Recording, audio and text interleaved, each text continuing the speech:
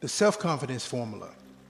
First, I know that I have the ability to achieve the object of my definite purpose. Therefore, I demand of myself persistent, aggressive, and continuous action towards its attainment. Second, I realize that the dominating thoughts of my mind eventually reproduce themselves in outward bodily action and gradually transform themselves into physical reality. Therefore, I will concentrate my mind for 30 minutes daily upon the task of thinking of the person I intend to be, by creating a mental picture of this person and then transforming that picture into reality through practical service.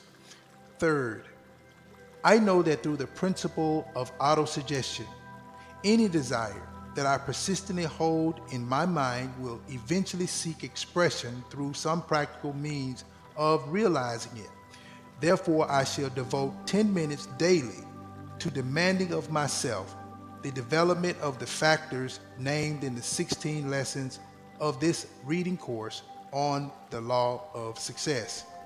Fourth, I have clearly mapped out and written down a description of my definite purpose in life for the coming 5 years.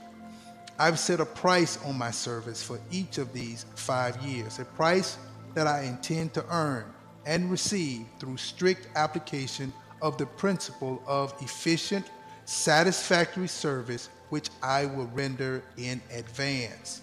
Fifth, I fully realize that no wealth or position can long endure unless built upon truth and justice. Therefore, I will engage in no transaction which does not benefit all whom it affects. I will succeed by attracting to me the forces I wish to use and the cooperation of other people. I will induce others to serve me because I will serve them first.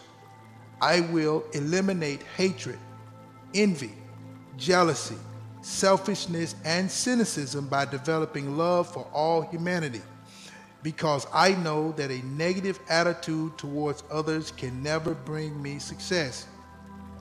I will cause others to believe in me because I will believe in them and in myself. I will sign my name to this formula, commit it to memory, and repeat it aloud once a day with full faith that it will gradually influence my entire life so that I will become a successful and happy worker in my chosen field of endeavor. Henry B. Dorris.